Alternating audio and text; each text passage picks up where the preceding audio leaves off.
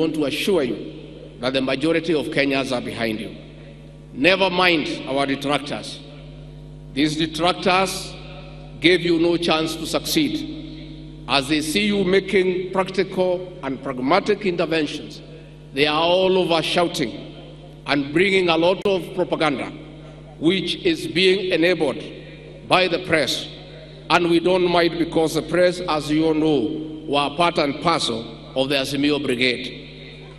And therefore, Your Excellency, we want to urge you to continue with the confidence that the people of Kenya will give you the necessary support.